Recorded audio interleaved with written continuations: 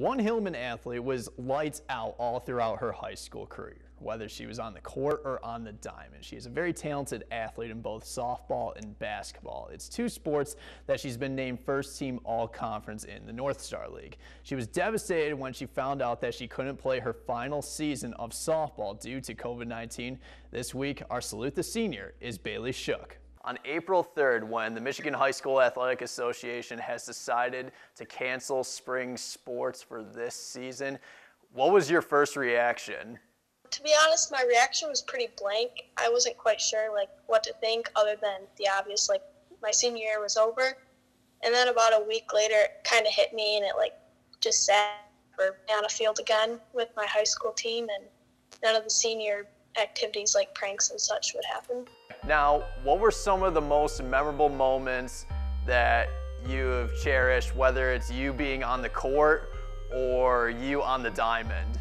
My most memorable moment would probably be winning districts for sure in basketball.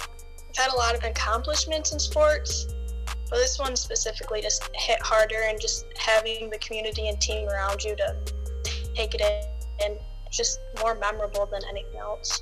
You were well known for three areas.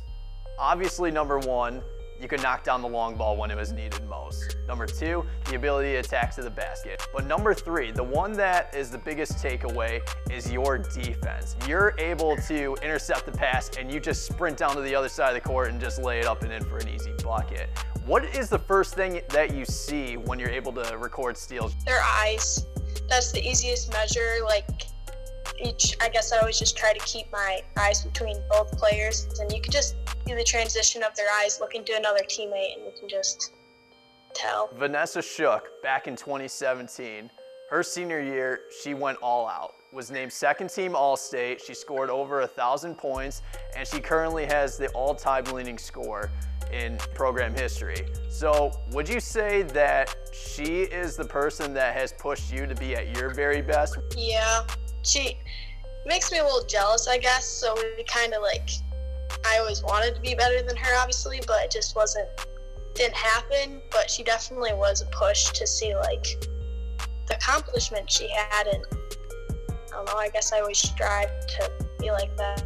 How about some other people that have pushed you to be the best that you could be? Probably Coach K. He was my coach my sophomore and junior year. He was always just supportive and knew what I was capable of, so he always did push me to be my best in a positive way. Now, what's the next chapter gonna be looking like for the Bailey Schook? Right now I'm battling between ACC and Delta. It depends if I want to continue my sports. I'm kind of iffy if I want to continue that journey, but I know my field of study is criminal justice, so I got that figured out at least. What's the message that you have to say, if it's just one thing that you would say to student athletes that are going through this difficult time? If you get to play next year, spend that time right now working hard at it. Don't take it for granted, because I know I took it for granted. Softball wasn't ever really my favorite sport. Now that it's gone, it kind of hurts. Bailey, thank you for taking the time to do this interview. We salute you, Bailey. Thank you.